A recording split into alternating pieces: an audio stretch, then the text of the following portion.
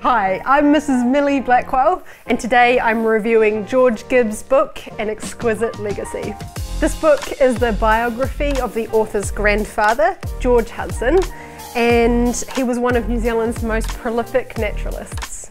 He was also a fine artist, and interestingly I thought he was the originator for the concept of daylight saving time. There's a fascinating story in here of him presenting the concept to the Wellington Philosophical Society in 1895 and apparently being laughed off the podium. The book is a finalist for illustrated non-fiction at the 2021 Ockham New Zealand Book Awards, and if books were judged on end papers alone, we would have a clear winner here.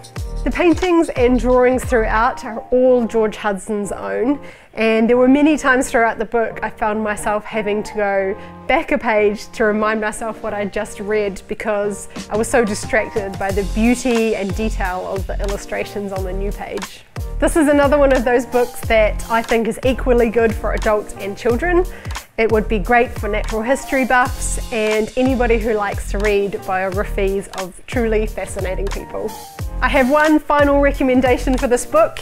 Any screenplay writers or film producers watching my review, if you're looking for a character for your next biopic, George's dedication and his personal idiosyncrasies seem to me that he would be made for the big screen.